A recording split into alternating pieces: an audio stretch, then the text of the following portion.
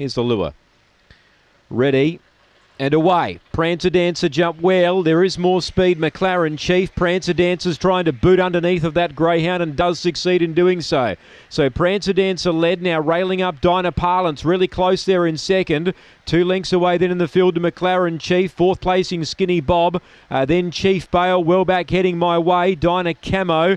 Last is Chopsticks, but Prancer Dancer seemingly holding them. Dinah Parlance 2.5 away in second. The plunge greyhound comes off. Prancer Dancer wins easily. Dinah Parlance second. Third Chief Bale. Fourth, I reckon it's Skinny Bob just ahead of Chopsticks. Then came Dinah Camo and heading my way back amongst the tail enders.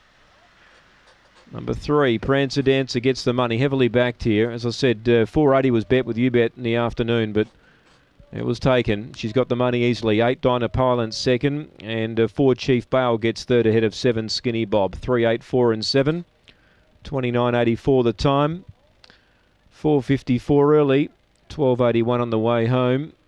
And it's just been too good. Look, the leader tonight was able to boot through and keep them wide, and yeah, never in doubt once she had the lead down the back. Dinah Parlance sat second, but Prancer Dancer had him covered a fair way out.